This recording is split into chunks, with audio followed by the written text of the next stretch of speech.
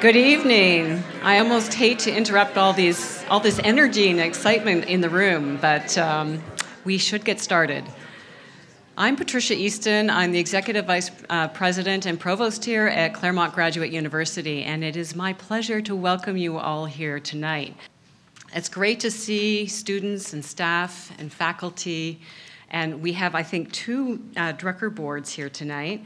We have the Drucker School Industry Advisory Board and the Drucker School Global Family Business Institute Advisory Board. You might want to shorten that name a little bit. And of course, we have two of our trustees here as well. We have Trustee Ernie Maldonado and Trustee Larry Taylor. Thank you for coming. I didn't expect to give welcoming remarks tonight, but I thought, I wonder what Peter Drucker said about family business. So I did a quick Google, and sure enough, there was a Wall Street Journal article from August 19th, 1994. And he noted in that article that the attention goes to publicly owned and professionally managed companies, despite the fact that majority of businesses are family-owned, both in the U.S. and globally. So it's an interesting fact that so much attention is drawn to the other kinds of businesses. The major issue that Peter identified was one of succession, and you can imagine why in a family business that's particularly an acute question. And he also noted that it's especially if the business is to survive beyond the third generation. There's something at that moment in the growth of a business where the decision is made in that fourth generation: do we stay or do we sell?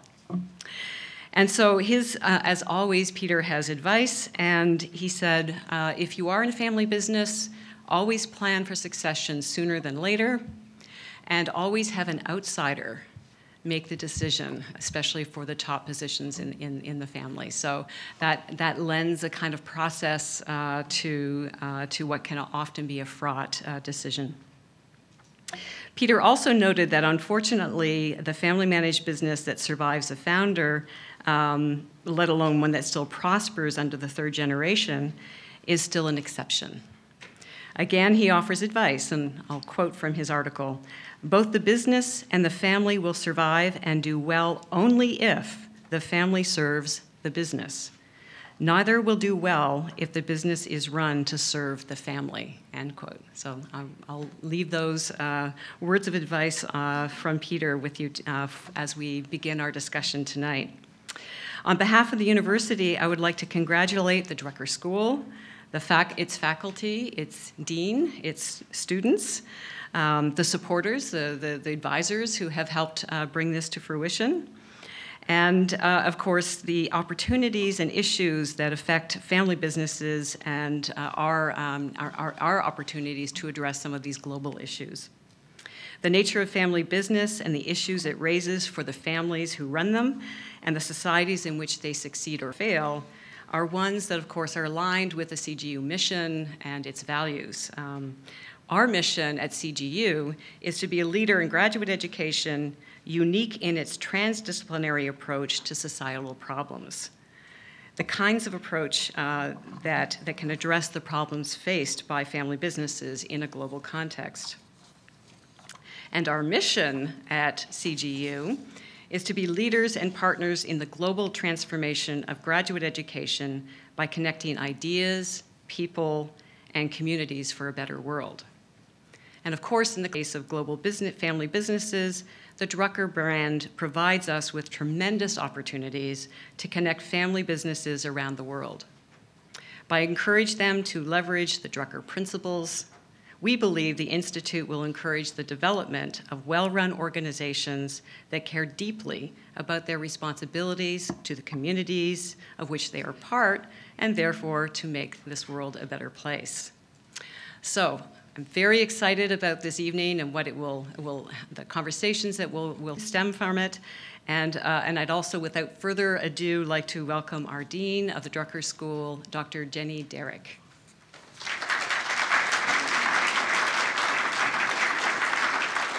Well, welcome. I cannot believe today has finally come. If you could see the energy and the excitement and enthusiasm around the Drucker School for tonight, the launch of the Drucker School Global Family Business Institute, you would realize that I don't think any of us believed the day would finally ever come. So it's great to be here. Great to be here. I want to quickly, very quickly introduce our advisory board members.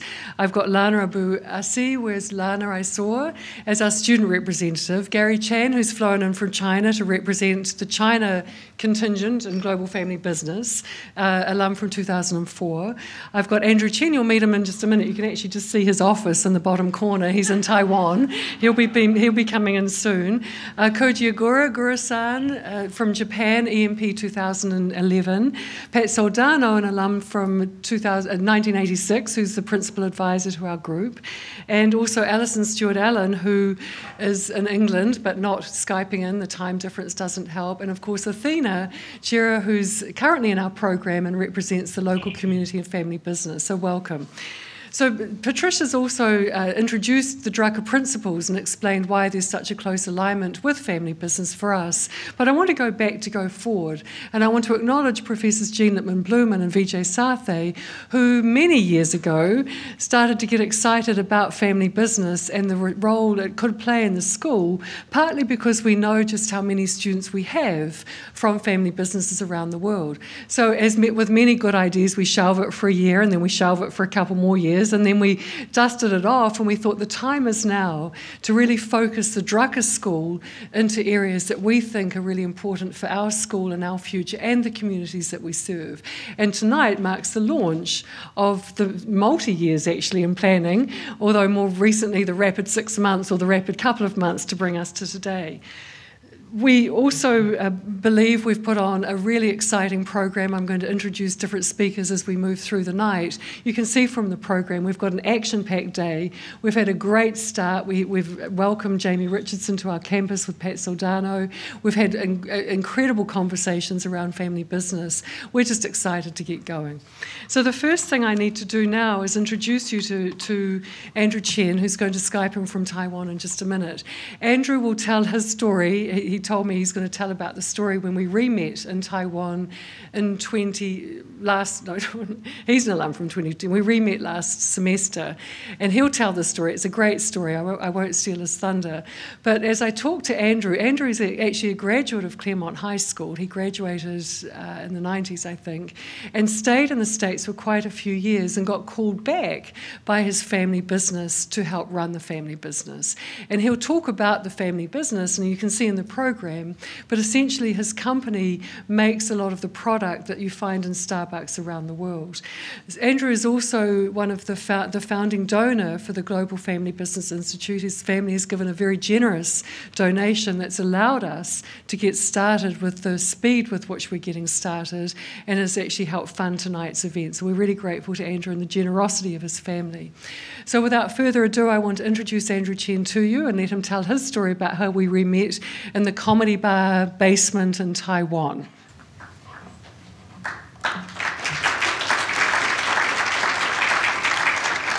Can everyone see me? Thumbs up. Hello. Hi, everyone. Am I on? Oh, okay. Hi. I didn't know I was on. Okay. My name is Andrew Chen, and I'm the CEO of WoodMax. And right now, I'm currently reside in Taiwan, Kaohsiung, Taiwan. So I moved back to Taiwan about 5 years ago. So I lived in Claremont most of my life. And my father started this business about 35 years ago, and it's a trading company of home supplies, appliances, and also like school supplies. So, but now, 35 years later, WoodMax right now is a conglomerate of in design, manufacturing, and also in retail. And in design and manufacturing aspect, WoodMax is one of the largest global supplier for Starbucks. So we design and also we manage, we manufacture merchandise as well as behind the counter equipment for Starbucks. And in retail side, we also operate a few factories throughout China and also Southeast Asia. We have one furniture factory in China, and also a pen factory in China. And we also have a steel factory in Vietnam. So on the retail side, we right now operate an outlet mall in Angkor Wat, Cambodia, and we're also exclusive distributorship of Under Armour and also Nike in Cambodia. So as a role of a CEO, my job is to ensure that each business unit functions properly and also profitable and sustainable.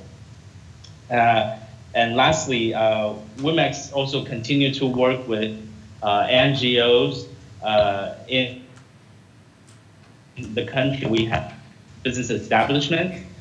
In China, we work with a group of volunteer teachers that they set up schools in the outskirts of Guizhou province, so that for the kids who used to walk a few hours just to go to school, and now they don't have to, they can just attend schools in their local villages. And in Cambodia, we work with Children's Hospital, and we also work with the local village heads just to provide daily necessities and also financial support for the children, for the hospital that operates free. And in Taiwan, we set up scholarships and we set up tuition funding for less privileged children and also low-income family children that work really hard just to try to achieve in schools. So all in all, WIMAX as a company, we believe that the business is to but we also believe that conducting business ethically is our principle to sustain in the future.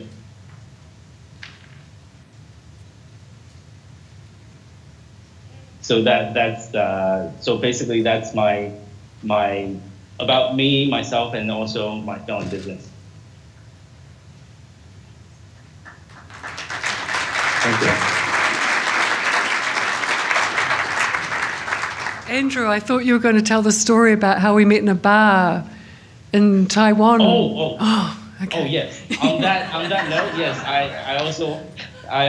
I'll talk about that as well. Sorry. So the first time I heard about the Global Family Institute was last year when Dean came to Taiwan to meet the honorary president of Asia Computer, and also met with the Drucker alums.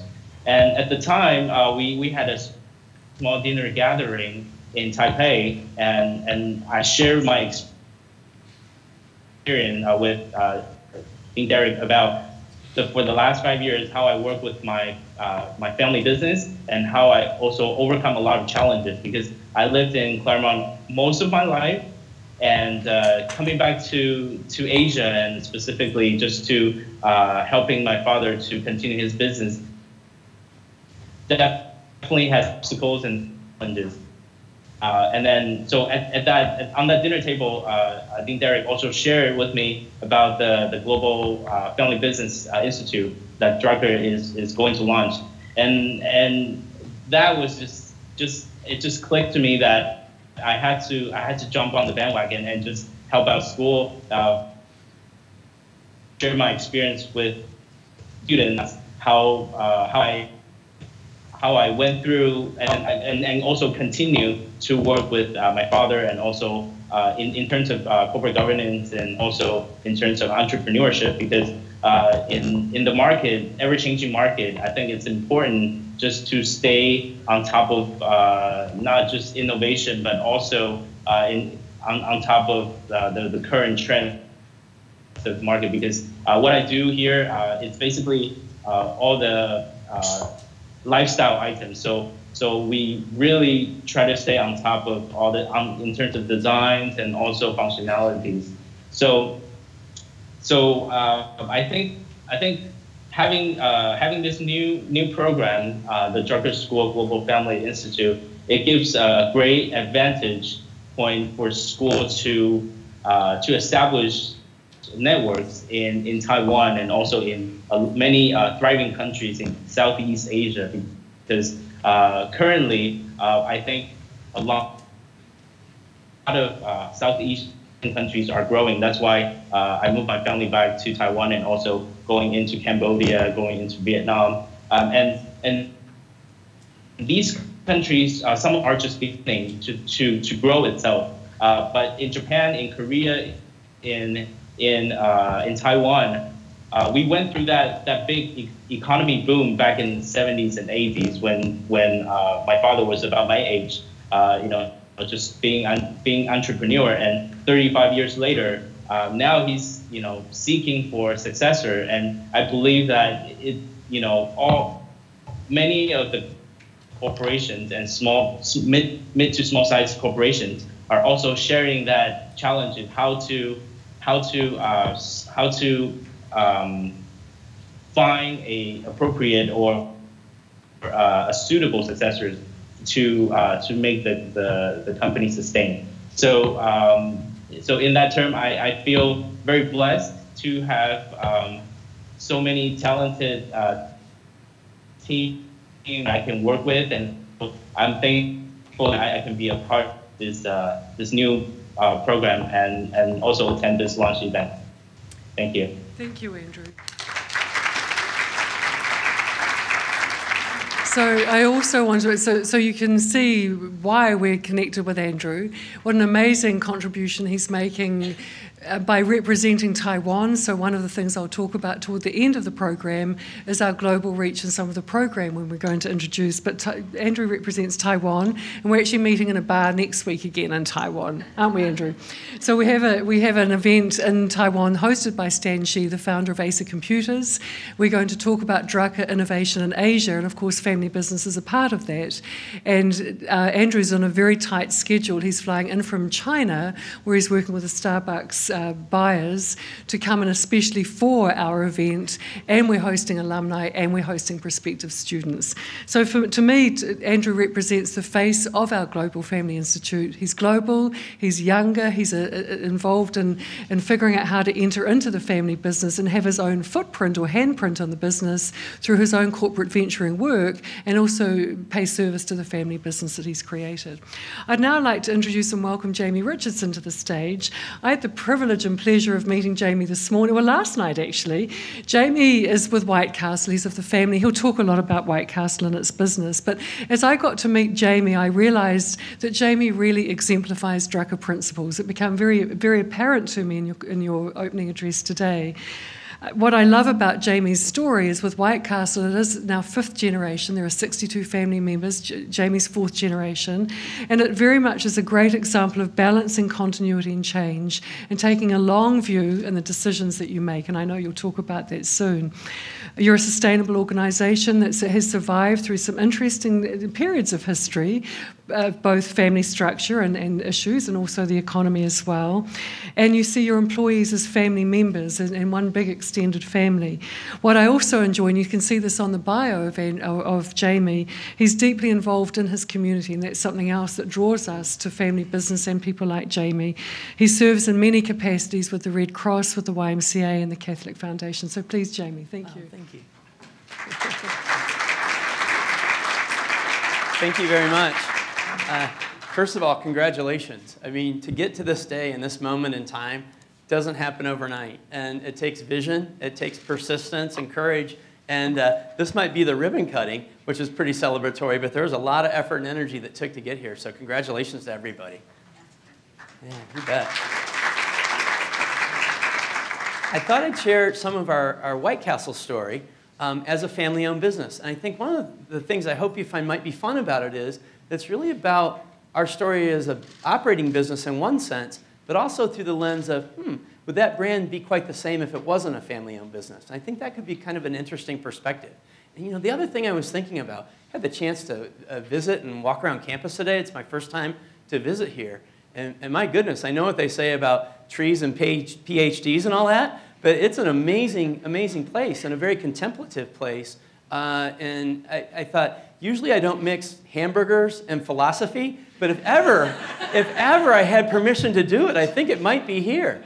So if you bear with me, I think a quote that comes to mind is from the philosopher George Wilhelm Hegel, who said, "This we can assert absolutely. Nothing great in this world was ever accomplished without passion." And I think it's that passion that brings you to this point in time. It's that passion that we really lean on to as a family business to get to the next day, each and every day. And I thought about that a little bit and thought, what do we have in common? You know, and there's a lot that we have in common. And I think the principles of the Drucker School are right in lockstep with family business values. And this is how we would express it. There might be different words that say similar, express similar ideas, but for us that means you take a longer view. That it's not the sudden tug in an emergency when something doesn't go exactly as planned, but it's that ability to have the discipline and courage to ride it out, to see what comes next.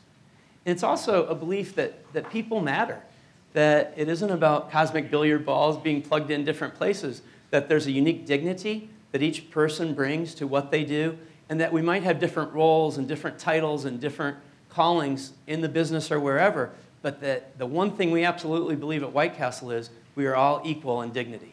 And that's the foundation for so many of our decisions, to really understand what should we do when we come to a fork in the road? What should we do when we come to a moment where we really have to think through what's next? And that, to us, that people matter is really something we really count on. And that values do count. That they're not just words you come up with once in a while and put in the manila folder and find later and rewrite, but that you really try to bring them to life and find examples of those values you can share with others so that we can all become better. That it's really a mutually beneficial kind of situation. And then the final thing I'd say that as family business we share with everything you're doing is that desire to make a difference, that we hope to make the world a better place. In your mission, you mentioned connecting ideas, people, and community. And I think there's something really powerful about that. So that's kind of the framework. I'm going to share just a little bit about where it all started. I mean, we need a little bit of history because, my goodness, the closest White Castle's in Las Vegas. There's not one next door, so I figure I should at least share just some quick background. In the beginning, it was 1921, and our founder, Billy Ingram, was a realtor and an insurance broker who made a friend in the Rotary Club named Walt Anderson. And Walt had a hamburger stand, and Billy thought that Walt might be onto something. And so he came to him one day and said, what if we went into business together? Because they were great friends. And Billy had some ideas about how the business could be even stronger. And now at the time, this is not too long after Upton Sinclair's The Jungle had come out. It was not a very flattering look at the meatpacking industry in Chicago. And in fact, you know, good moms everywhere would not feed their kids hamburger. That was something for the carnival, not something you do at home. So Billy knew right from the get-go the focus would have to be on cleanliness. And so, and he also wanted people to know they weren't a fly-by-night operation. They were going to be around for a while, hopefully. Whew, thank goodness.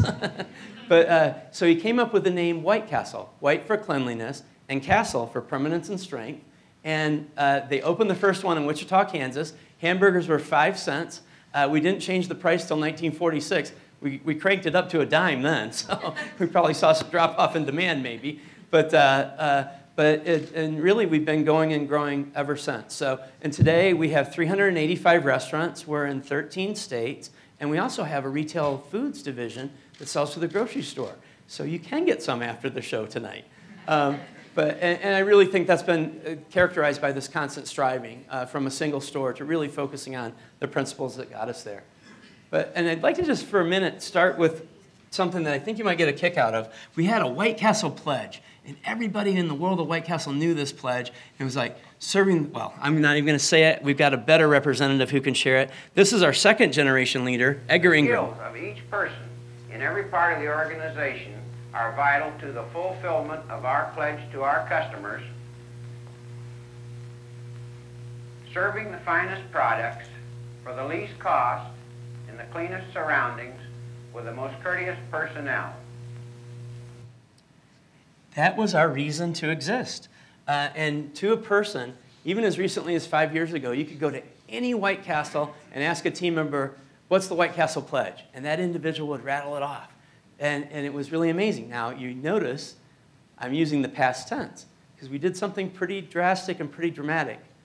We retired the pledge because we realized that as good as the pledge was, and it served us well for so many decades, that the world was changing around us and that our customers today want more variety, that they want more of an experience. And while we had really fundamental things that were part of that were important, we needed to reach a little bit higher. And so we actually went around to each city and we had a pledge retirement ceremony. It was like a funeral. Earlier today, I almost started crying. I just remembered it. But we had every person sign their name to the pledge on a big banner, and then we framed those banners and put them in all of our offices and in the castles. We had pictures of it.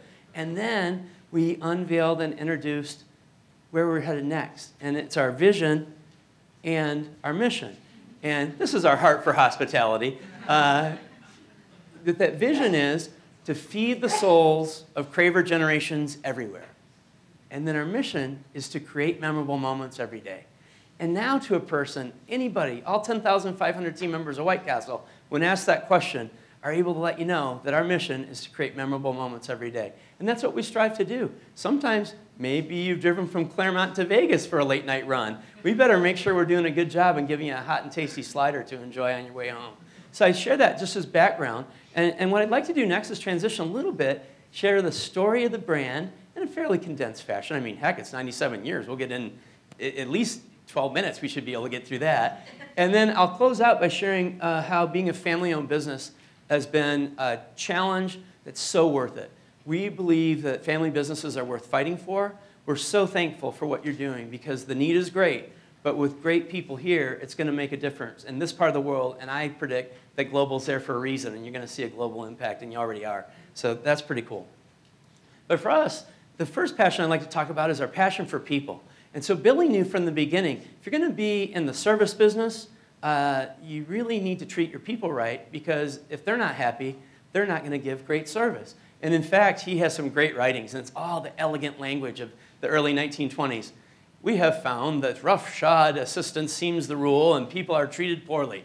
But his point was that happy employees make happy customers. Another expression of his was, we have no right to expect loyalty except from those to whom we are loyal.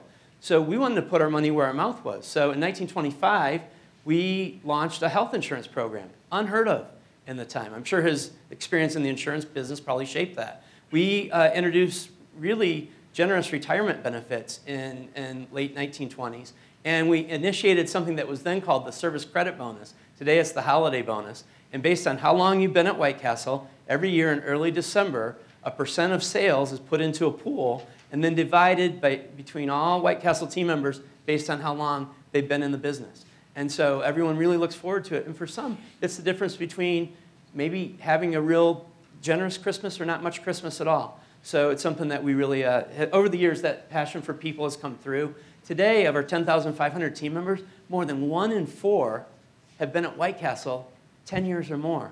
And of our top 450 people in restaurant operations, 442 started behind the counter in an hourly job and were promoted through the ranks. So we're just really fortunate to have incredible people who make creating memorable moments possible.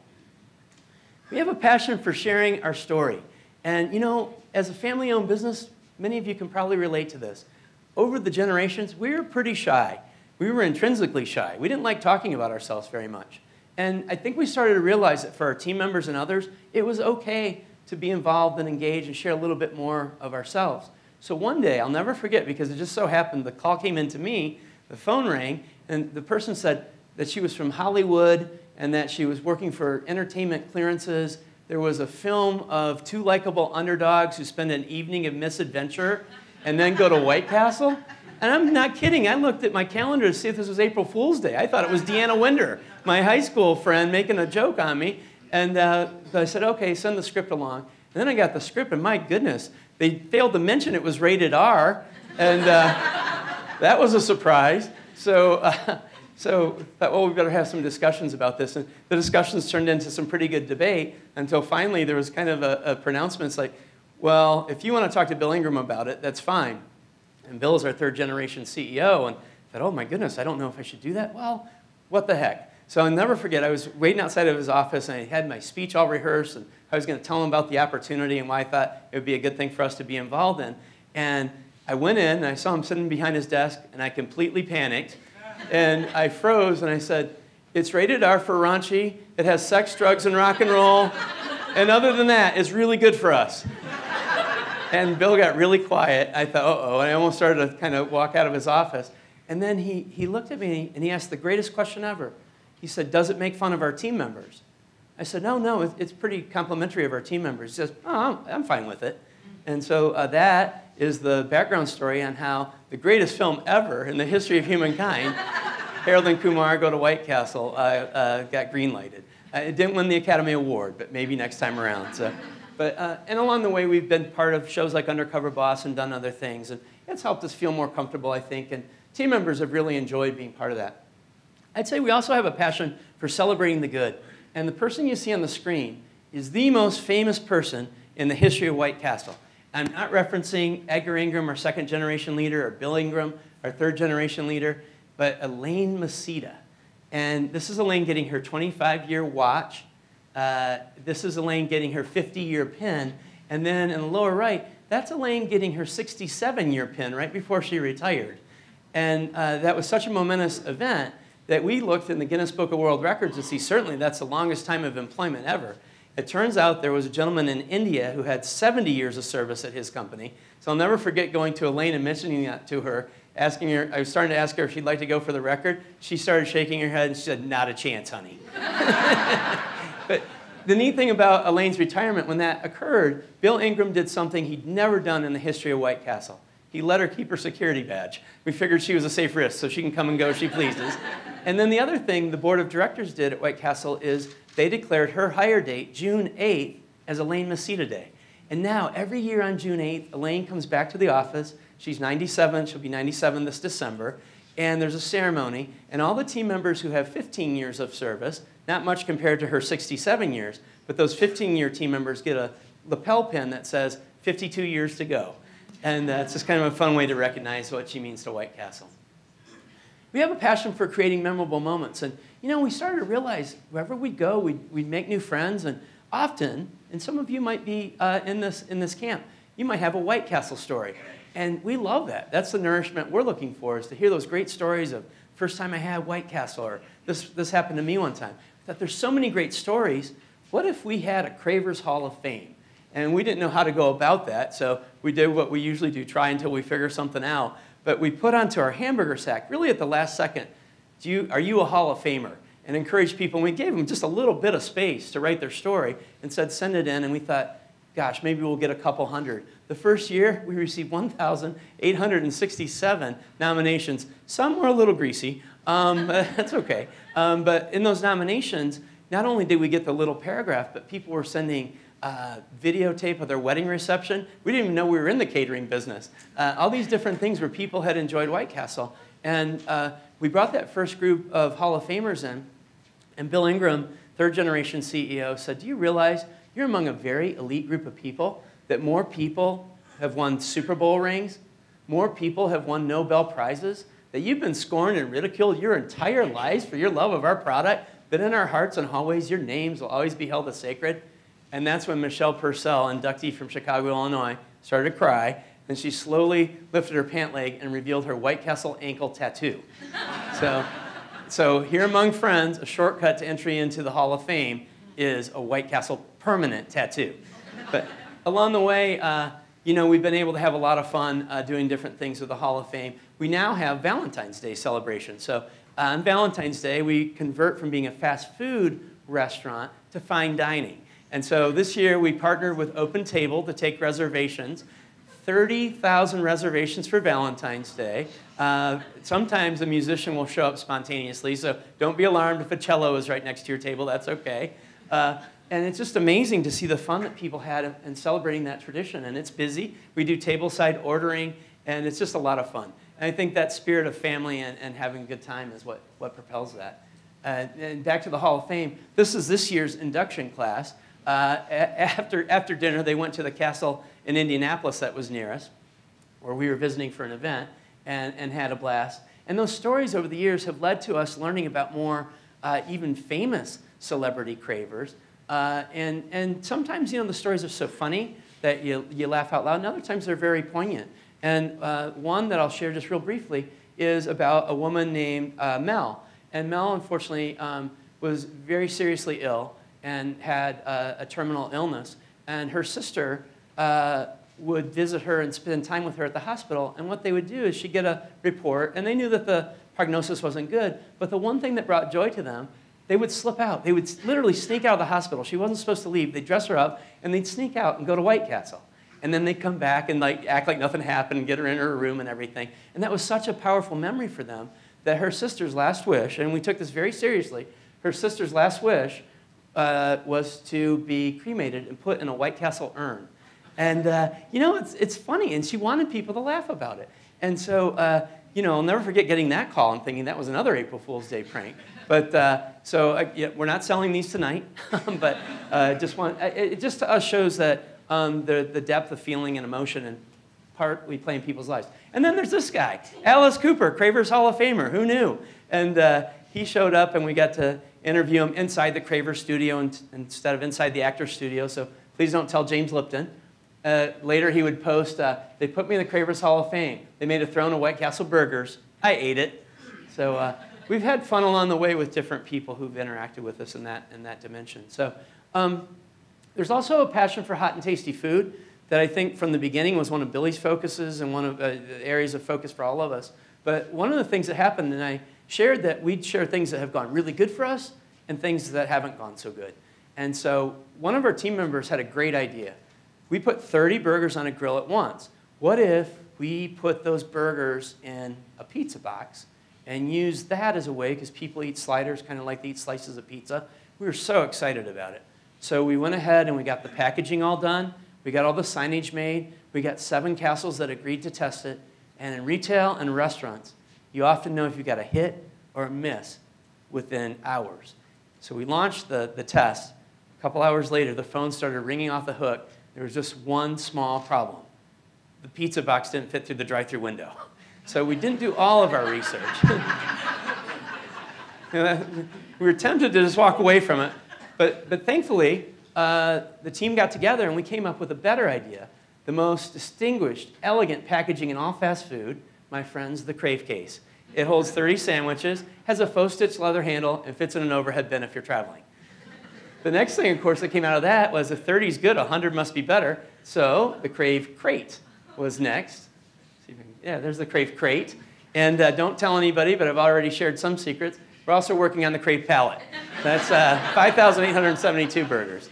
So, but that passion for hot and tasty food really led us into another category, the frozen food section. So third-generation CEO Bill Ingram noticed when he was out visiting the restaurants, there'd be customers taking sacks home, and he'd ask them, what are you doing with that? He said, oh, I've got something new called the microwave oven. I'm going to keep these in my freezer and have them throughout the week. So he went to, no kidding, 3 different manufacturers and asked, we'll license it. We don't know how to do this. And 2 different manufacturing potential partner, they laughed at him a little bit and said, sorry, thanks for thinking of us. That will never work. You're not going to be able to sell restaurant food in the grocery store. That's not how this whole operation works.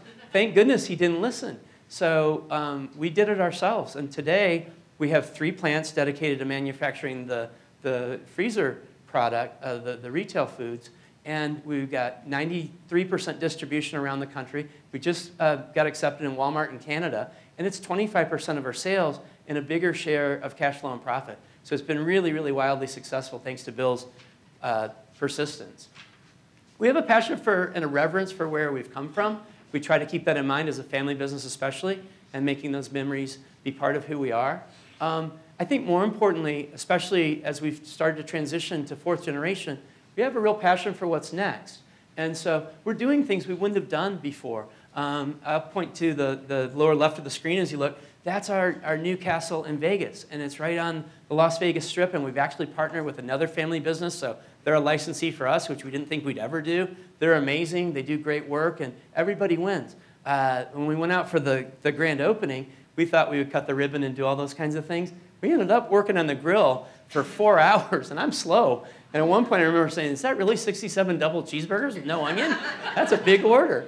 This is our fourth generation CEO, Lisa Ingram, at the end of that day, just trying to figure out what the heck just happened. But it's the only time we've had to have, I call it a changing of the guard ceremony. We ran out of hamburger. We had to close down and get new supplies in. It went that fast. We've just opened 2 castles in Shanghai and continue to explore to see what might be possible. And we're super excited about how that's going. We also have a passion for fashion, believe it or not. And this is a fun one where we got a call out of nowhere. It was on our 800 line. The woman's name was Kirsty Dare. And in the message it said, sponsor canceled our fashion show. Is White Castle into fashion? And so we called her and found out that, yes, we are into fashion. And they were looking for a place to have their after party. So we had it at White Castle. And little did we know that that would launch Telfar Clemens, who last year was named Vogue Magazine and Council of Fashion Designers of America Fashion Fund Award winner. So he's off to the races. Now he's in Berlin, and then he's in Paris. And it's just been amazing. He designed our uniforms for us. And this is a partnership we did on a mashup logo of his logo and ours that we sold at an event in New York and Brooklyn. And we thought we had a 3-month supply. Everything sold out that night. All of the net proceeds, 100%, go to the RFK Center for Justice and bail relief for kids who are being held on Rikers and don't have any relief from that. So it's been a good cause, and it's been a great partnership. So along the way, it's been a lot of fun to get to know everyone. And then yesterday, we announced a partnership with Impossible Foods where we're testing 100% plant-based protein that looks and tastes and presents like beef. So, and customers are excited about that. So we're covering some ground. And I think for us, it's about trying to stay current and test ourselves. And we've increased our tolerance for failure. We're not afraid if something doesn't work. We know we can learn from it and grow. So that's been a good thing. I also would say, like many of you, we have a passion for making a difference in our communities. We're real involved with a group called Autism Speaks. We're real involved with empowering people, including our team members with scholarship funds, and do everything we can to give back, often quietly, but with a focus on results, because we know that's important and that investment matters. I'll share one quick story. We also try to be creative if we can.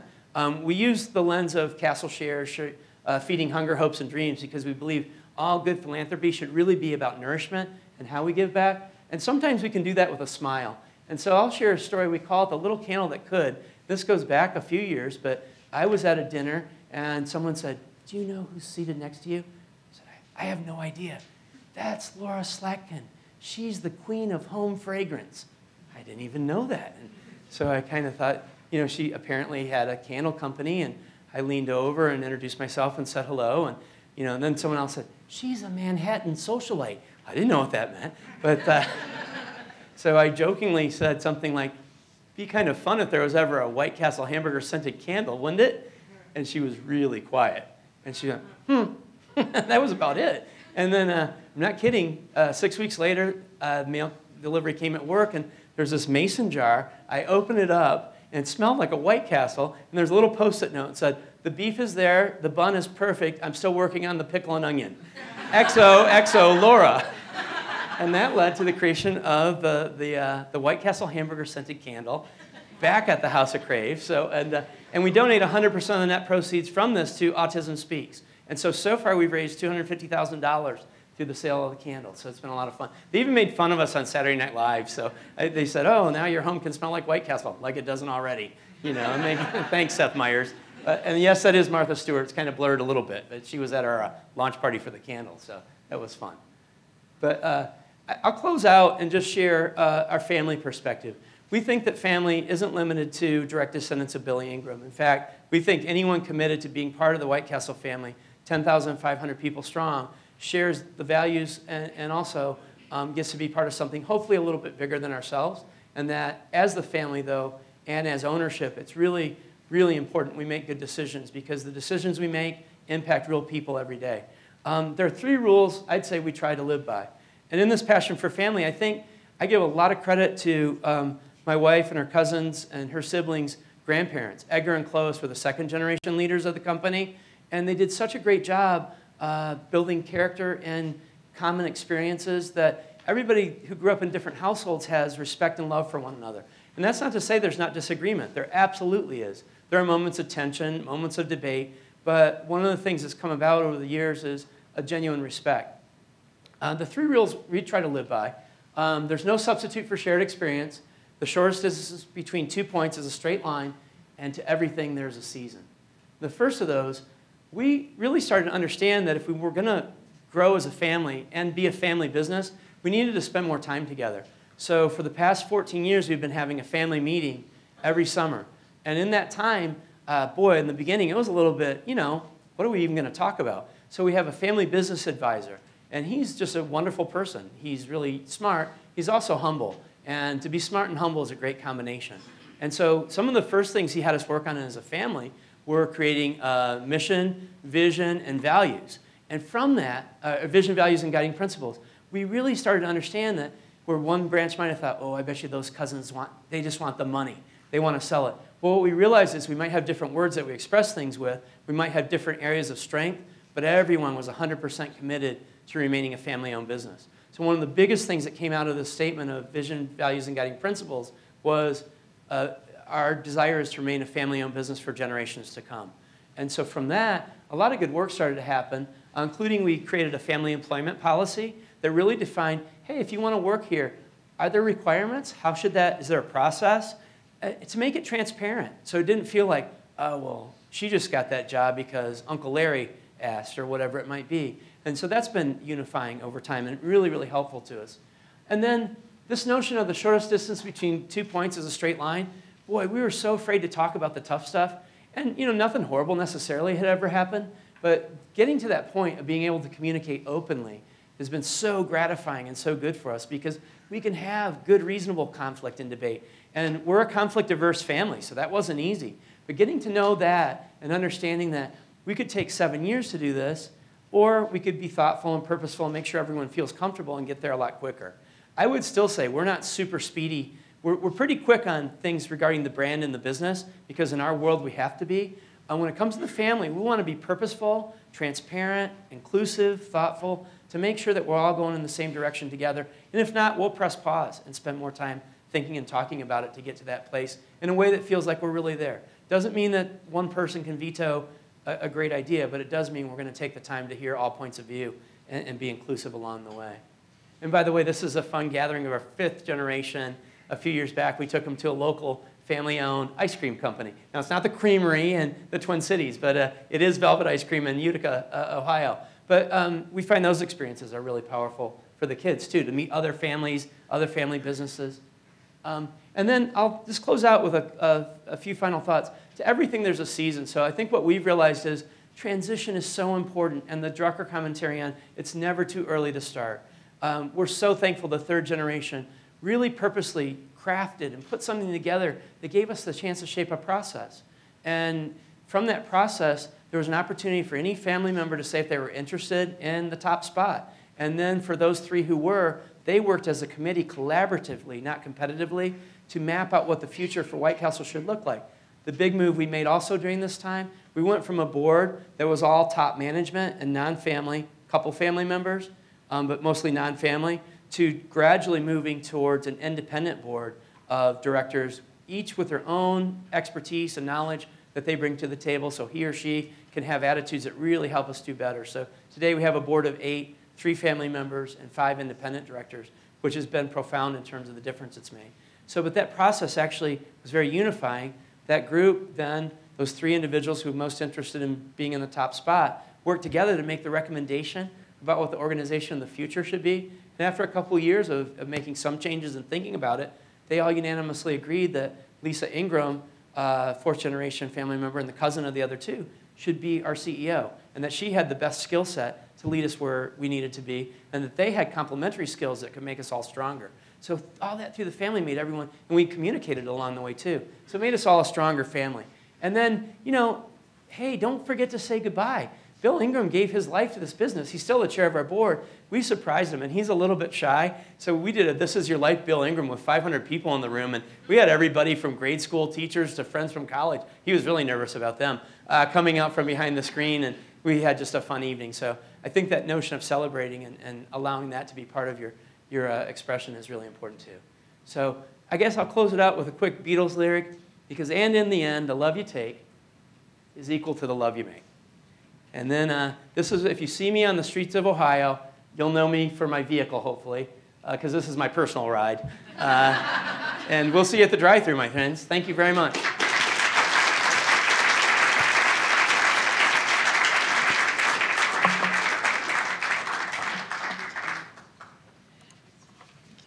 So I'd like to invite the panelists to the front. Jamie, you might just want to take a seat, Sure. and I'll invite you to the front Thanks, and Pat. introduce. What a wonderful story. And we're so grateful to Jamie to come in from Ohio. He's got 5 children aged between 9 and 18, all still at home. One's about to go off to college. And to give up so much time to us, we're really grateful. Thank you. While we're bringing our panelists down to the front, I also want to acknowledge we are on Facebook Live. I have no idea how many people are watching, but we are beaming this around the world. A lot of people were interested in coming, but just couldn't give the time to come down to Claremont. So welcome to whoever in the world is viewing us live right now, and thank you for joining. So I'd like to introduce 2 more people to you. You now know Jamie. I'll start with Randall Lewis, who's become...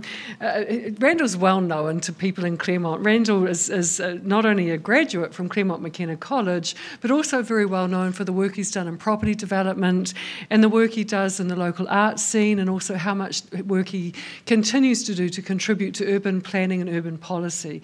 And I had the privilege of having brunch or breakfast with Randall a little while ago, and we talked to Randall about our vision for the Family Business Institute, and Randall asked some quite tough questions, don't you, Randall?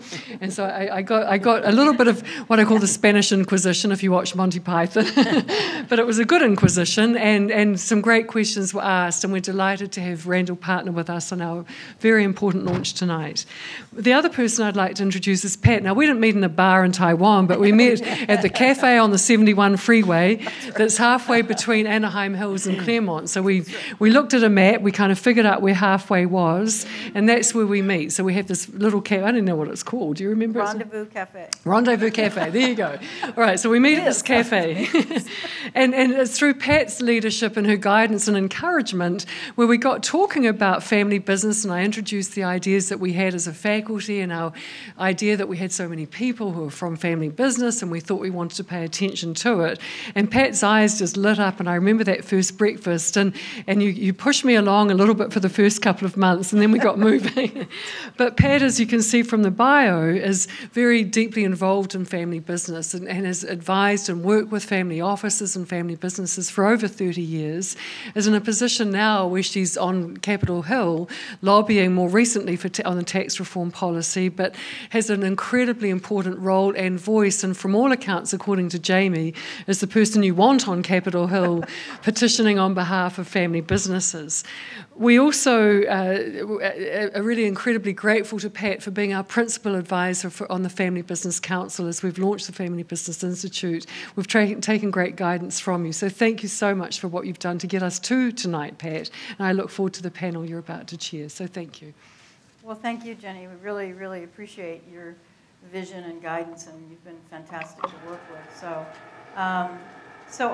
the way we wanted to run this panel is we had 3 panel members. Unfortunately, one wasn't able to be here. So it's going to be a little bit more intimate, I think, in terms of the response to the questions. And so what I thought we would do is talk for just a few minutes on each of you, your backgrounds, and the family. Now, Jamie, we know a lot about White Castle and the business and a little bit about the family because you just shared that. But maybe it would be helpful to talk a little bit more about you and your role with the family and how the family interacts. And you talked a little bit about it, but more so how the family interacts with the business. Yeah, thank you. As a 4th generation business now, I think what's really been fascinating and fun for me is that I'm an in-law who has the opportunity to work in the business. And so I've been given a role. About 10 years ago, the family asked if I would be more involved in shareholder relations and government relations, public relations, and philanthropy. And so what's been amazing about that is our team gets to be ambassadors of goodwill, hopefully, for White Castle. And also, I think, proactively can work on a lot of the family governance. So for instance, we've led the efforts on selecting the independent directors and actually have really focused a lot of our efforts on communicating to the family. One of the biggest challenges we've had was getting people information the same way at the same time. So through no one's fault, I think there were some bad feelings at different points when, well, how come this person knows or is aware and I've never been told? So we've really, we do a quarterly call, for instance, where all the family members are invited to call in. If they can't, we record it, and then we send out a link so they can listen to it afterwards. So, so I think our role is to really hopefully put our best foot forward, be ambassadors of goodwill for White Castle, and at the same time, look out for the long-term success of the family. Okay. Well, and Randall, as Jenny said, most people know Lewis Companies, and they certainly know you, but I think that it would be helpful for you to share a little bit more about the family and how the family interacts with the business. Oh, sure. Well, first, thank you all for the opportunity to be here. Thank you, Jamie. What a fantastic presentation. I was struck how similar our family is to your family. We're in and out people instead of White Castle. White Castle here, We like them. Other than that, tremendous similarities. We're in the third generation. I'm second generation. Should I talk at all about the company or not? Oh, yeah, sure. I mean, just very briefly, my parents were home builders who grew a very good-sized home building business. They had 4 sons. My parents have passed away now, but over the years, we built almost 60,000 houses. We now don't build homes anymore, but we do what are called master plan communities, where we get pieces of property where we can build anywhere from 1,000 to 8,000 houses. We do shopping centers, we do apartments, and we do big industrial projects. We're throughout California and Nevada. So we're a pretty full-service real estate company. We have about 650 employees right now. And then we've got, my brothers still work, but I'm the youngest of the 4 brothers. And so we're going through a transition. Even today, one of our key people said, you know, when you guys look in the mirror, you see a lot of gray hair. What are you doing about transition? And so it's something we're dealing with now. We have 7 in the next generation, and we're going to be dealing with those transition issues. I have 3 kids. 2 of them live in New York. And all 3 live in New York. 2 of them have announced they're coming back. One is going to come work for the business in August, and the second will probably come before the end of the year. So we'll be dealing with issues of Generation 2, a couple of them slowly getting out at exactly the same time that Generation 3, 2 of them will be coming in. So I think we're structured where we try to be a family that serves the business, and not vice versa. We try to be very intentional. We try to be very long-term in our thinking. And right now, I think some of the challenges we are dealing with are these transition issues, and issues that Jamie's family, luckily, has had a couple generations ahead of us. But how do you decide when you've got family members who may be owners but not active participants, what are the right rules? When you've got family members that say, I'd like to be involved in the philanthropy, but what are the qualifications to be a donor? Everyone likes to give away money, but it's actually as hard, it may be harder to give away money strategically than to make money. But it's fun to give it away, but it's hard to do it well. So we're dealing with a lot of those issues. A commercial for Pat, we worked very closely with Pat and with Sandy back there. Now we're working with a firm called Gin Spring, and they've been a real help for us. I think we're 5 years into the process of having formal quarterly family meetings, trying to come up with plans to create places to talk, to get together, to have shared memories. That's very helpful. So on that point, family businesses typically don't survive the 3rd generation. You've all heard that 70% of most family businesses do not survive the 3rd generation. And most people believe that's because of communication issues. So and maybe you could talk a little bit about, is the business of the family a legacy? Do you see it as a legacy for the family? And if so, do you see that how do you promote it as a legacy as opposed to an entitlement? And how do the children, how do the next generation see it? Do they see it as a legacy and responsibility toward that legacy, or do they see it more as an entitlement? And how do you make sure that it's going in the right direction? I think that's a great question. And I think, fortunately, that 4th generation of family members didn't see it as an entitlement. You know, definitely there were differences in household in terms of who felt plugged in or not. But I think the learning has been overall, and we're learning as we go, with the 5th generation, trying to give them shared experiences and trying to educate them around the idea, this isn't about necessarily you get a job for life. This isn't about working in the business, because we think that could create an artificial pressure or expectation that the parents are going to be disappointed if you don't have a passion and want to work in the restaurant business. What if you want to do something completely different? So our focus has really shifted from worrying too much about who's going to work in the business and who won't, to how do we make sure that when this is the group that sits around the table, they've got a really good experience of what it means to be a family-owned business. Because if they're just looking at the dollars, it's going to be real easy for them. They'll just say, we'll sell it because it's worth more dollar-wise, but than the cash or anything they'll gain benefit-wise. So we do that lots of different ways. A lot of that is just, for instance, last year at our family meeting, each of the kids had the opportunity, they had like an hour to create an art project, and they had this great big room and people giving them guidance, and the older kids did this too. And then they put everything out and we had a silent auction. And so thank goodness Aunt Nancy was there. She really opened up the checkbook. And so she put us over $700 total, I think, with her last purchase. But then the next day, the same kids who had made the art had $700, I think $761. They had to figure out what charity to give it to. And they had to come up with a process and think through it. And then they reported back to us at that dinner that night. And they chose 3 different charities. So, they had some guidelines. But it was fun to see them work through that and see it was a good experience. So. Randall, do you have an answer to that? Sure.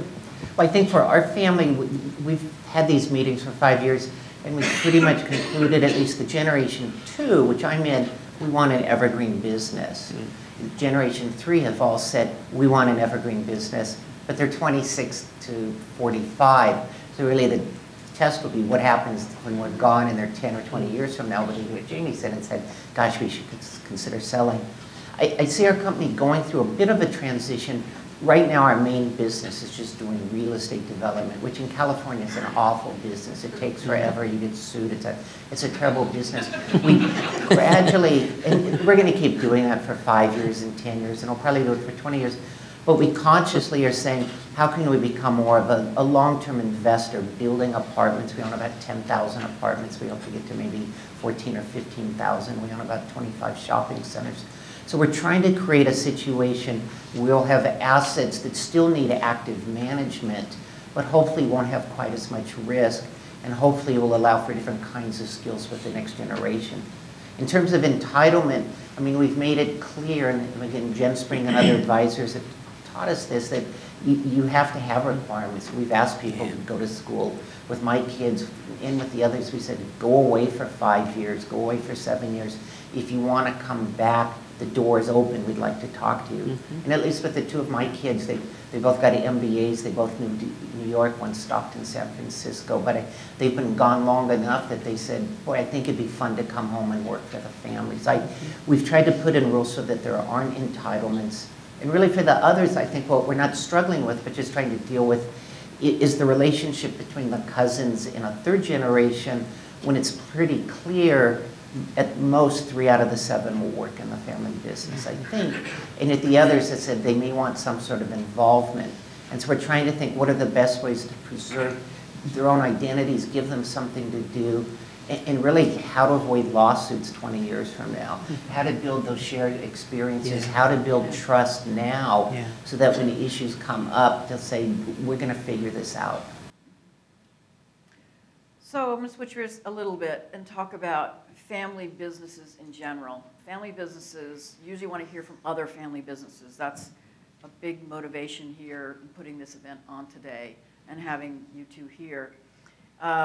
They want to connect, they want to network, they want to get resources from other family businesses. And so how do you solve for that? I mean, there are organizations, Jamie and I work with some of those, and Jamie and I both sit on a board of an organization called Family Enterprise USA, whose sole purpose is to promote family businesses. But believe it or not, there's about 50 family business centers around the United States, and there's more overseas, that aren't as always very functional. Many of them are not very functional.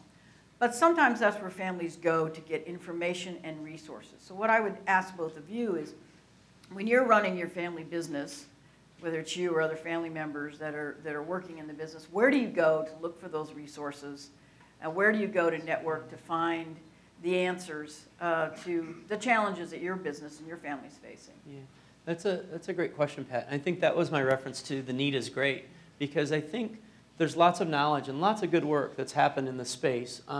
Some of it's academic and really thought-provoking and good because it's taking a longer view and giving you, quantifiable insight. The other part, though, that I think there's an ache for is more experience and more interaction. And so, for instance, about 10 years ago in this new role, I started attending Family Business Magazine Transitions Conference. And it's a great gathering of other family businesses. And I think the most amazing thing is that when you get the chance to spend some time together and share, oh, this is a challenge we had, and you feel that you can be in a space where it's a little bit vulnerable, but then you find out, oh, we're not alone. Other families have faced the same thing. And here we thought it was just us. And I think that aspect especially is powerful, and there's an unlock that happens in that situation that I think powers a lot of family businesses through. We started doing something at our own office with a lot of family businesses in Central Ohio. We'll invite them. We call it a tour behind the castle walls, and we'll have them bring other family members over, and we provide the food. We should. But when they do that, they'll share their story, we'll share ours, and we find that we get to know them, and it's a fun way to network.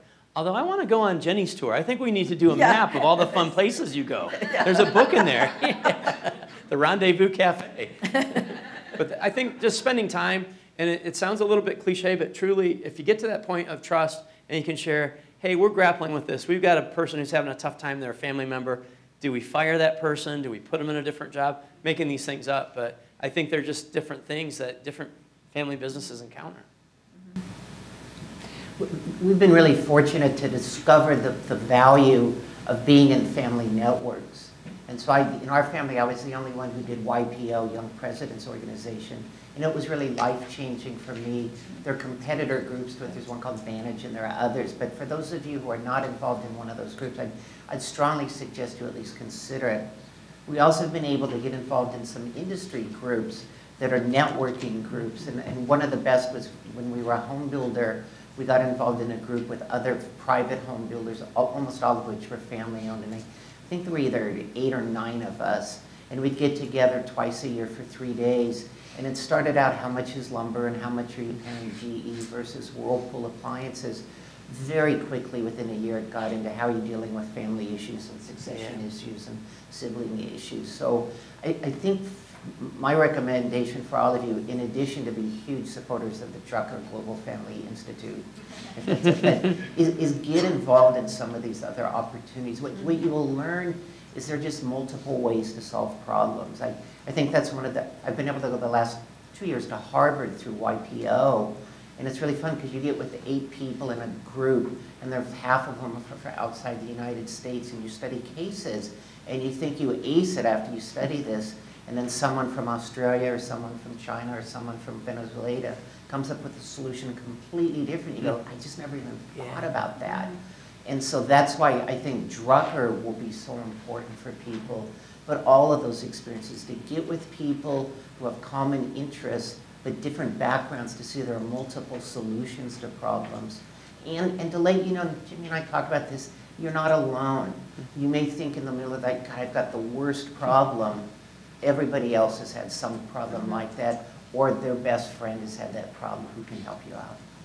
Well, so I'm going to follow up to that, a little bit of a softball question to you, but the way that we talked about the Drucker Global Family Business Institute is, it is truly unique in that it's global, first of all, and we don't know any other center out there, Family Business Center, that is global. And second, it has the Drucker principles. I mean, it has the Drucker name. It has Peter Drucker. So we think it's going to be very unique. And while it's here in Claremont, we really think its reach will be very global. So my question to you is, based on what you've heard, and granted this is the launch, do you think this is going to be successful? And is it something that you would take advantage of? And do you think it's going to be something that's going to be good for the community? And I realize, Jamie, you're in Columbus, Ohio, but again, we hope this is going to have a very, very, broad reach. Do you think this is something that you could take advantage of? I think absolutely. I mean, would be the short answer, because thought leadership doesn't know any boundaries. And I think just the chance to visit today and to spend time past 24 hours, there's an authenticity about here that really is distinctive. And for what it's worth, I really feel it. And I think that the quality of the people who are engaged in this, I mean, I think the prospects are bright. And I think the great thing is, because this isn't something you're trying to remake, it's something you're trying to shape from the ground up. And I think that's where the tremendous opportunity is, because I think a lot of good groups are out there, but I don't know if anyone's moving at the speed of business or change. And I think that Drucker might be uniquely situated to be able to do that. I think there's going to be a tremendous need for it. And I'll answer globally, but also locally, because it's two separate markets, I think. First, I was fortunate 44 years ago when I was a sophomore in college at Claremont Men's College. They said, there's a new professor coming, and you ought to take a class from him. He's supposed to be pretty good. Well, that was Peter Drucker, and I was able to take 3 classes from him, and he was pretty good. He was pretty good. And so he has stayed in my life. I haven't read every word of Peter Drucker, but I probably read 20 of his books. And it's rare that a month goes by that I don't refer to one of the books to get some sort of guidance. So I think that the Drucker background, the Drucker influence is timeless. And it's just so important. I think in a local sense, there's just a void in what we call the Inland Empire, but it's also this part of Los Angeles County, that there are clusters in Los Angeles County, clusters in Orange County, where there are a lot of big families that share a country club or share USC or share Chapman or the Music Center in Orange County. We don't have that in the Inland Empire here, or this part of Los Angeles County. And we also don't have sort of just the convenings, and we have a disadvantage of geography, because this part of the world, which is 4 or 5 million people, it's spread out over an enormous area. So I think you're going to find a very strong local demand here, because nothing else like it exists, because of the quality of the Drucker thinking, because of the faculty here, the students and the alumni here. So I think there's going to be a real need, if executed properly. Then from the global point of view, I think that's what will make Drucker also unique. That when we hear, we're going to hear later from Japan, and then Taiwan, and then later from different countries, that will really make it special. Because I want to meet somebody from the city of Riverside, and how do you think? But I'm probably going to learn more from somebody in Taiwan, or somebody in Hong Kong, or somebody in Australia. So I think all the seeds are in place for this to really thrive as a concept. That's great feedback. And I would agree with all of that, so I'm very excited about it. So now I'm going to ask, it's probably a difficult question, so take some time if you need to think about it. It's really going to revolve around values and culture. Family businesses, I think, are different than public companies, because typically families have a strong set of values, and typically those values are also within the business. They promote those values within the business. And that kind of lends toward a culture, I think, that's unique to family businesses. So you have to blend the corporate culture with the family, and the corporate governance with the family governance and the family culture. So how do you do that in your family? So Jamie, how would you handle that in your family? I'll share what we did and a mistake we made, but that we think we were able to correct. So for us, the real starting point for a lot of that was getting to that family vision, values, and guiding principles. We were so excited about that because everyone agreed and everyone was in alignment, and that was just one of those moments where we didn't know that everyone felt the same way as a family. That we decided that we needed to share it with everybody in all the details. It was about the business in terms of higher expectations in terms of return on capital and things like that, but it wasn't packaged in the language that was for the team member who got hired 2 months ago. And so we went out and did this big roadshow, and people didn't mind it. I mean, it was fine. It was but it became a stepping stone. And then we realized that that foundation was a family statement and expressive of who we wanted to be, but it was really pretty family-centric in terms of related more to ownership. And we really needed to think of our audience and speak in language that maybe expressed some of the same ideas, but more directly. So we arrived at values. Our values are be customer-focused, responsive, and hungry, and then also healthy and energetic and humble family. And so we talk about those values all the time. family adopts and embraces those values, but in the business, we make sure to talk about it. And then we look for great examples, and we really hold those individuals up in terms of, wow, did you know Mike Toll did this last week, or Toby Reel did that, or Susan Converse did this. And I think it's helped reinforce it in a good way. That's helpful. I think for us, one of the distinctions is that we're a family privately owned business, because I realize there's some family public companies, as I can't really comment on those, but being private and family, like your company, I mean, we really focus the long term. And in real estate, there's a lot of decisions you can make that are short-term smart, but long-term stupid. And we think not in terms of quarters, but years and decades and even longer than that. So I think the long-term perspective for us is very important. I think the values is important to say you want to give a fair value. You want to treat people the way you want to be treated and the way they want to be treated. We're very purposeful in what we do in terms of, we call it intentional development. I mean, when we build houses or communities, we try to say, how could it change someone's health? How can we build a sense of community? How can we bring jobs to the region? And we try to do it in a way that's very different from a lot of our competitors. I'm not sure we could do that if we were a public company, because we make investments that even if they didn't pay off, we would do it. We think they pay off, but they probably pay off over decades. But they're also very personally satisfying. I mean, when I sat down, I introduced myself to Jose. Thrill of the night for me. Second, first meeting you and hearing you.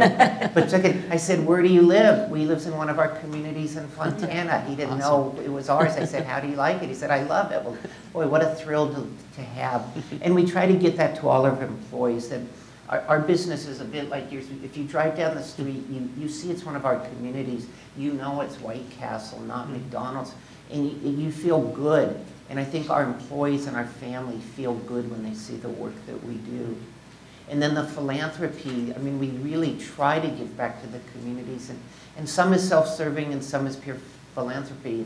If we help to make schools better in a city, we do it to be a good citizen, but we know over decades people want to live where there are good school districts. So we try to think of things that if we can build better communities, and these are the communities we're going to be in for the next 10 or 20 or 30 years, it's a wise investment to do so. It's that idea of giving back strategically, altruistically, but thinking what will the good things be over decades. And then lastly, with our family, I mean, we try to say, you know, you guys, you can be in a cruddy business or a good company that makes a difference. And my son went to our company breakfast this year, and one of our longtime employees gave a speech about the company values and what it made. And he said that swayed him. This was a few months ago. He said, I want to come back and work for that company. It just happened to be us. But it was because of the values that a long-term employee talked about. So I have some more questions, but I thought it might be helpful if any of you have questions. You know, I'd like to throw it out. Yes? Is there a mic? No? Just make sure you repeat the question. Okay. I can speak a little louder.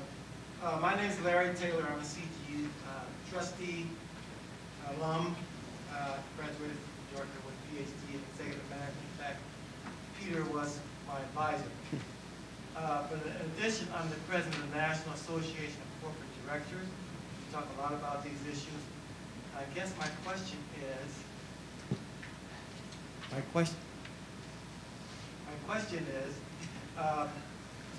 the family council. I'm looking at corporate governance structure. The family council for the family versus the board of directors. Then when you talked about your board structure, can both of you talk about whether there is a family council? How do you do it? Yeah, so the question is, and it was actually on my list, so I'm glad you asked it, is do you have a family council or a family board? And typically there's a board of directors, and if there's a board of directors of the company, is there also a family council for the family, and how do the two interact? We don't have a formal family council. What we've done through the process of the meetings is, of the family meetings, is each year the assignments are kind of determined, and then we form task force to tackle that. So that's something on our list that we do want to tackle. We know it's a best practice. We think it's going to be really essential as we start to look to transition from 4th to 5th generation. So what we have in place has really worked well. but it needs to evolve and be ready for what's next. And so that's on our list to do. But we do believe in that separation. Right now it's been manageable because the people are in the room and everyone's been engaged.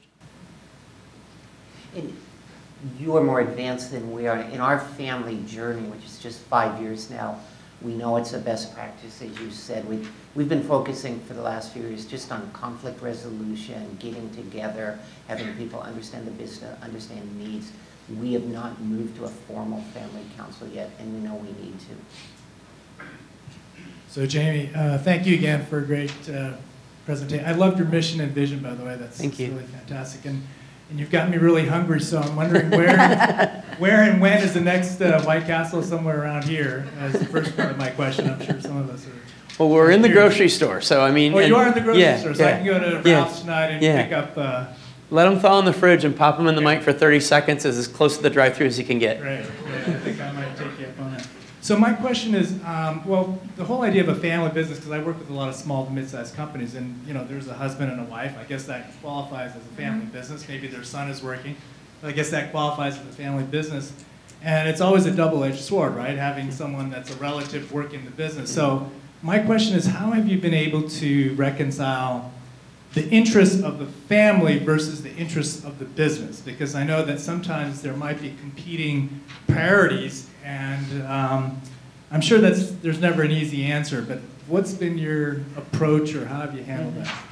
Actually, the approach has been recognizing that there's a tension that's going to always exist between family and business, and that if you go too far over on the spectrum and you're only thinking about it as a family and not paying attention to the business, that can be very detrimental. And if you go too far to the side of just purely being a business, you start to feel less like a family-owned business and more like a publicly traded company with losing the essence of the spirit that's allowed you to be family-owned. So for us, I guess I would reference the quote right at the very beginning from Drucker about if you don't take care of the business and recognize that that's the lifeblood, you can get in a lot of bad places. So I think one of the things we really encountered as a family was having that kind of discussion. We held on to a division that was a manufacturing division that was a very, very, very small percent of revenue and lost a few $1 million every year because we were, I think, kind of frozen our tracks because we looked at our vision and said, well, we care about people. But what we didn't realize is we can care deeply about people, but find a way to transition and support them. So we sold the division. All 38 people ended up with better jobs because we provided extra support to make sure we got there. And the business is much better off. So for us, I think it's been focused more on how do we get transparent, flag that issue, work through it, and see where we land. Does that help? Does that answer? Yeah. Okay. Well, it's unusual in our company because we have a CEO who's been with us almost 40 years. He's now called the fifth brother, even though he's not a brother. His son will probably be the next CEO. So it's an interesting thing because he's perceived as a non-family professional manager, but by calling him the fifth brother after 40 years, it blurs that line. I mean, we really try to let it be clear. This is a business that the family is here to support, but we still deal with every family that we've got a lot of quirky family members, and we're trying to think, how do you deal with that in the most professional way? We haven't cracked the code on that yet. Maybe the Drucker Institute will help in that regard. I don't know. Every family has quirky family members, so believe me. Other questions out there? Yes, in the back. The question's for Jamie. Jamie, how often does it come up where a family member is not carrying their weight? And how do you deal with that? And is there a double standard for non-family members? So the question was, how often does it come up when a family member isn't carrying their weight? And is there a double standard for non-family members? Great question. We're really fortunate. And this is one of the things we're petrified of with the fifth generation because they're not at this point yet. The number of family members in the business has been relatively small given the size of the business. And I can genuinely say that everyone's in the right role. I think there might have been moments where if someone was maybe promoted to a space artificially, we could have had issues. But I can genuinely say people really do carry their weight. and it's a matter of fit. I think part of what the third generation did really well, there wasn't much effort early on succession planning. When they got into it, they really did a great job. Before that, though, they insisted that if you're going to work in the business, you need to be compensated the same for your job size. So there's all the things we would do for any position, same evaluation cycle. We had some guidelines in place, so a family member wasn't often reporting to a family member. Don't tell my sister-in-law. She and I work together. But I think it's one of those things where you have to be mindful of it. And we do know a lot of other family businesses who have encountered that and have had to make tough calls. But ultimately, when they made the right call, the best thing for the business has been to find a better fit. And they've even shared in those instances that sometimes that family member just wasn't as passionate about it, and they're relieved. They felt maybe more it was a burden or something that was too much to bear. So for what it's worth. That's very true. Very true. I think we probably have time for one more question. You asked one, so yes. What threshold event might cause your family business to become non-family? Would that be family-driven or market-driven? So the question is, what threshold event would cause your family to... Might cause your family business to become non-family. Would you conceive that to be family-driven or market-driven? Yeah. When you ask the question, are you envisioning like going public or selling? Sale. Sale. Suppose somebody tomorrow just gave you an offer that was, in your opinion, 3 times what your business is worth. Mm-hmm. You to take it and just distribute it to the family and walk, or what? Well, it's a great question. I think it's a commitment the family's made to one another to remain family-owned for generations to come. So for me to speculate and say what would that be, I couldn't, other than when we do have conversation about what the future holds, our interest and our passion is on remaining family-owned and building the best set of circumstances we can for the next generation to be able to make their own decision about, is there a threshold event that trips that trigger? And I know there's a commitment to, if there were that type of an offer, we have good governance in place within the family where there would be consideration and everyone would be consulted. So the biggest thing we've done to prepare for something like that is to know what our focus is, what our priorities are, which is to remain family-owned, but also to have a mechanism where we can talk about anything, and we do. So we've called special conference calls when something's going to happen. Maybe something negative is going to be in the press about a lawsuit. We were sued by a former employee in Minneapolis, and we decided to settle, and so we called a special call so the family members weren't caught off guard. On the other side of it, I think we would encounter it as it comes, and beyond that, it wouldn't be responsible for me to really speculate what exactly it might be, but that's how we would approach it. I would answer for our family. I think there's 2 situations. If someone made that incredible offer, we'd be suspicious and say, what do they see that we don't see? I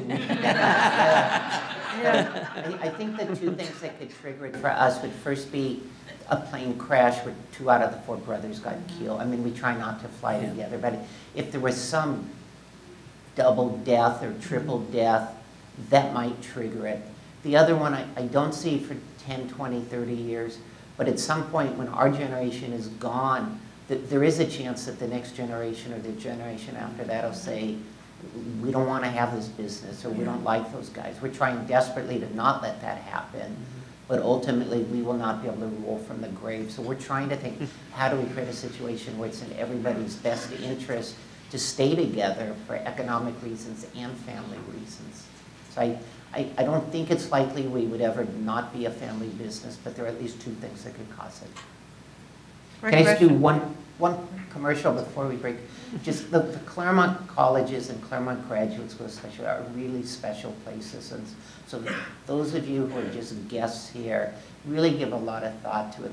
Our family's been involved in probably a dozen universities, and they all are wonderful. But there's something special about Claremont, the size, the connectivity, all the colleges here, and the faculty at CGU is just incredible. So it's a shameless commercial, but it's from the heart. This is really a special place worth investing in. Yeah, I absolutely concur. Well, I want to thank both of you for your attention and your great answers to the questions. I'm glad to open it up to the audience because they all have very, very good questions. So thank you, and thank you both for coming. Okay, Really appreciate it. Great job. Thanks, Randall. Appreciate it. Jay? What an interesting panel discussion. Our last speaker for the evening is Koji Ogura-san. Koji is an alum of our program, Executive Management Program in 2011. He also comes from a family business. The family business set up a company that's similar to UPS in Japan, so it's quite a prominent family business.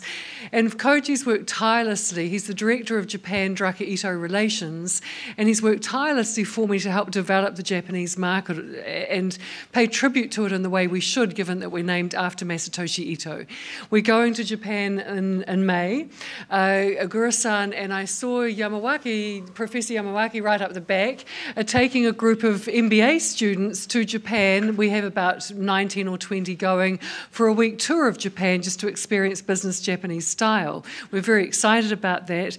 And toward the end of the tour, I'm going to gate crash the party. Right, there's a party going on in Tokyo, and welcome our alumni and prospective students, but also Koji's organised a number of events to allow me to introduce the Institute to Japanese family businesses. We've got an event that Koji's organised with Nikkei BP, which is equivalent of Business Week, and I'll speak for 3 hours on Japan, innovation and family business. We're also being hosted by the Japan Family Business Network chapter, and the thing that's interesting, if you come right back to what we're trying to do as a global family business institute, every country is very different. I see one of our students from Russia who talked to me right at the beginning of the semester, and he said, well, in Russia, you've only had 27 years of entrepreneurship more recently, and so we aren't dealing really with succession planning because we haven't got there yet. Whereas in Japan, almost half of the businesses, family-owned businesses in the world, almost half are 200 years or older. They're in Japan. Right? Almost half of the 200-year-old businesses in Japan. And China is sort of third generation. So when we start to bring together the global angle, I think it leads to some really interesting discussions. So please, Koji, thank you.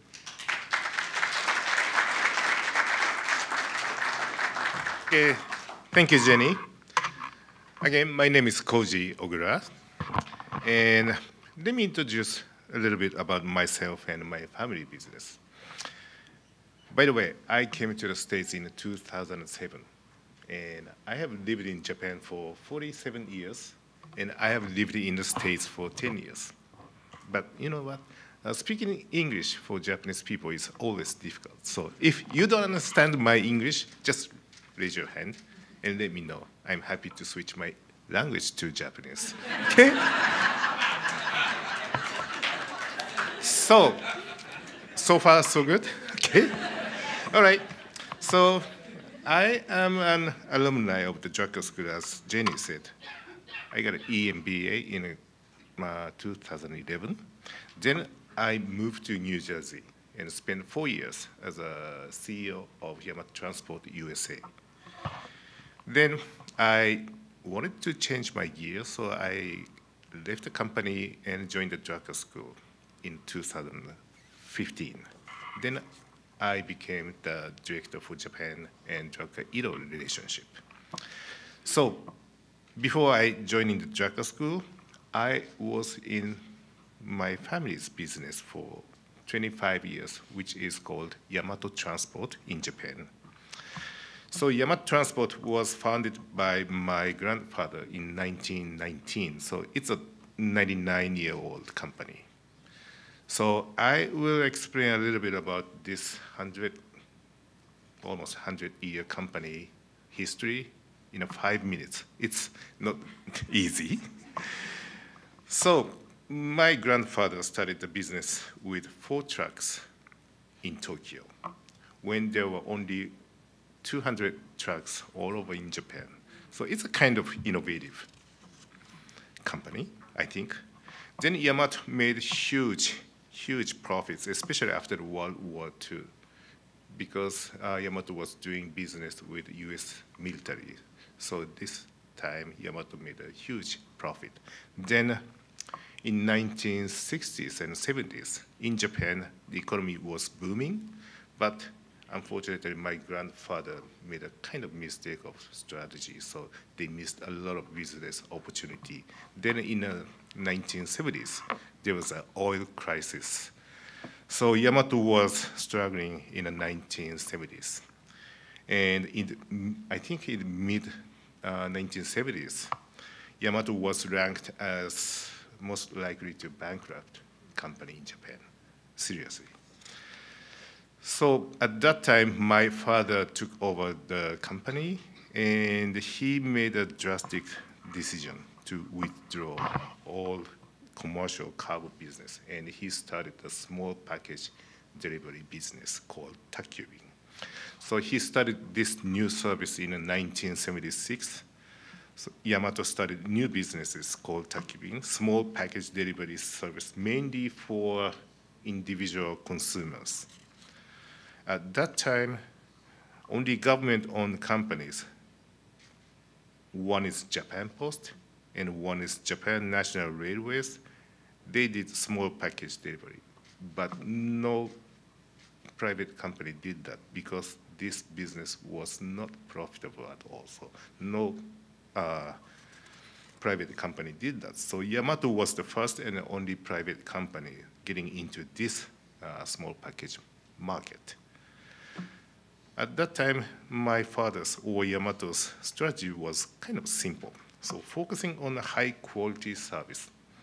And this high quality service will generate new demand and expand the market, because at that time, Japan Post and Japan National Railways service was horrible. Everybody knows these services were horrible, and my father knew that service was horrible. So they just focused on the quality of the service. But actually, everyone laughed at Yamato and said, they are crazy? You know, starting small package business? Oh, Yamato, crazy. And in fact, the first day of the new business, I think Yamato carried only 11 packages. At that time, I think company already have 2,000 or 3,000 employees, so only 11 packages. And I know at least 2 or 3 packages were sent by my father. I know that. So actually, maybe 7 or 8 pure, package. So they laughed again and said, now Yamato will bankrupt. But did Yamato bankrupt? Fortunately, not. So now they carry 1.7 billion packages annually. And I think average package per day is 4 or 5 million a day. And they have 200,000 of employees now.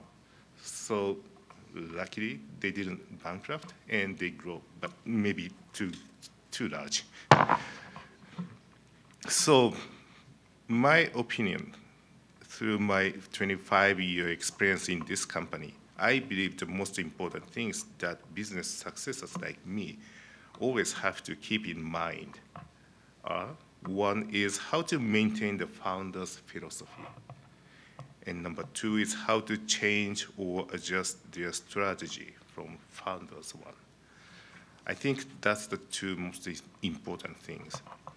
So they have to deliver founder's philosophy to the market through their product or service. And this will be the brand image, I think. And they also have to deliver this founder's philosophy to the employees internally. And this will determine the quality of the service or quality of the business. So that's really important. And again, strategy is also very important for the family business to survive. So founder may sometimes, I don't say always, but founder may sometimes stick to the past success and may believe it will work forever. Actually, I don't know, but my grandfather was that. And even when market has changed or society has changed or world has changed, he or she might stick to the past success. So sometimes somebody may have to say, we need to change. So if we can do that, maybe family members, hey dad, we have to change. So family members such as young successors have very important role, especially in the small or mid-sized businesses. So I believe this Global Family Business Institute is the best place, especially for young generation, to enhance their knowledge and skills. In Japan, there are more than 4 million businesses, and I believe almost 95 to 97% of these businesses are family-owned.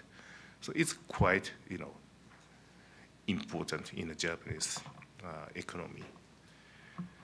So I'm so happy and proud of being a part of this great opportunity and looking forward to welcoming family business members from the world, especially from Japan, of course.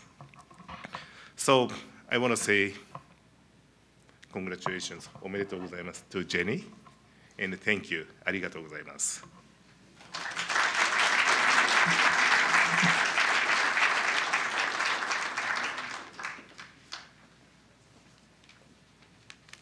Well, we're on the downhill run. What a great launch we've had. I want to start by giving some thank yous and then talk a little bit about what's ahead for the next year. I have to start my thank yous with Kathleen Farris. Can you please stand up, Kathleen?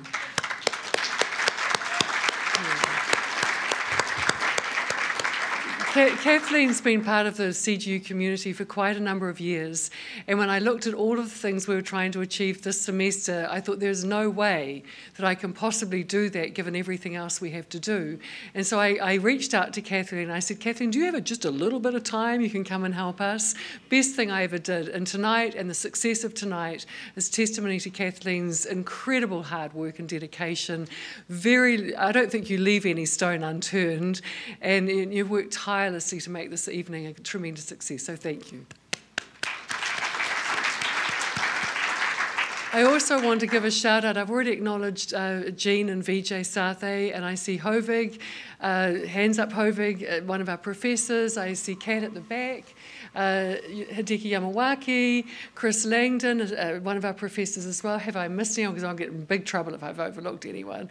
No, I haven't forgotten anyone. So thank you very much for giving up your evening to come to the launch and for all the work we've done together to get us to this point. On the staff side, I can see Connie, I can see Alia, and I can see Brian. Can I still see Brian?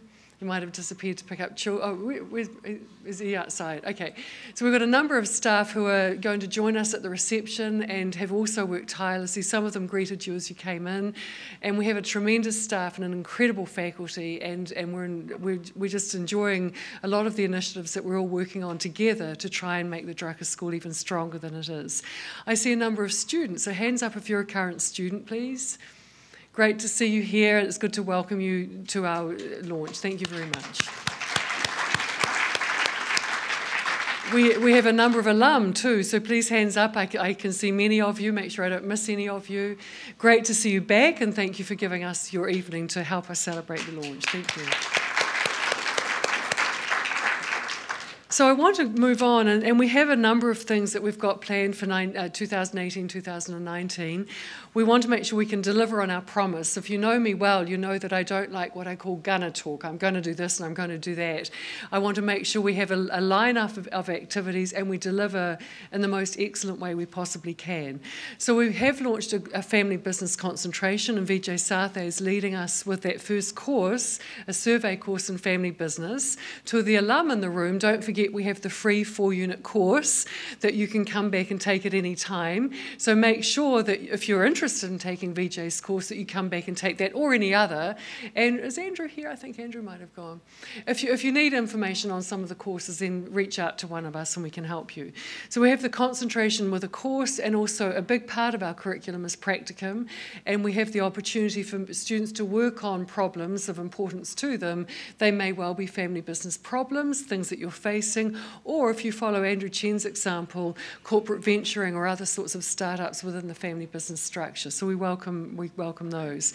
We're also launching, as you can tell, part of our footprint, if you will, is to be global. We are launching global family business chapters around the world, so you can launch our Russian one for us, please do. Gary Chan, who's just jumped out as helping us with the China initiative. Koji Ogura will help us with Japan. Of course, Andrew Chen with Taiwan. Virginia, I think you might just help us with Hong Kong. You can now. I see you in the audience.